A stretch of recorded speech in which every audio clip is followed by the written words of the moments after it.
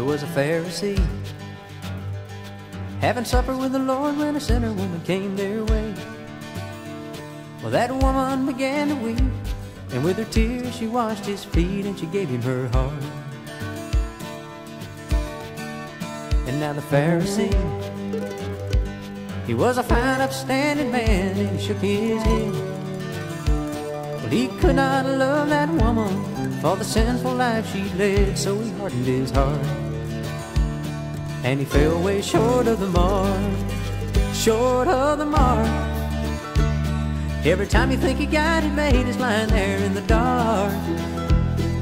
Another good intention mislaid, bring it into the light, 'cause the Lord has a better way if we give Him our hearts instead of falling short of the mark.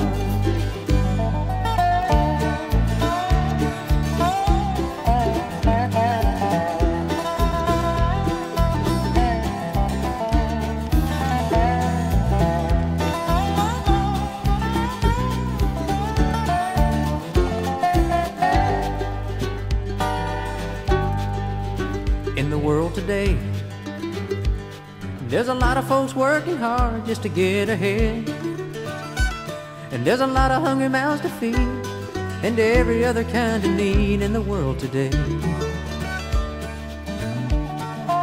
You might think you're all right, and in the eyes of your friends you know you're just a good old boy, and when it comes to your fellow man, oh, you say you're doing all you can, but if you search your heart, you might find you're falling short of the mark, short of the mark.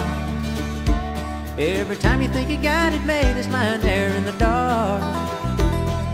Another good intention mislaid, bring it into the light, 'cause the Lord has a better way if we give Him our hearts instead of falling short of the mark, short of the mark.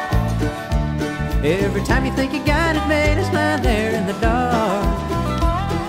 Another good intention mislaid, bring it into the light, 'cause the Lord has a better way if we give Him our hearts instead of falling short of the mark.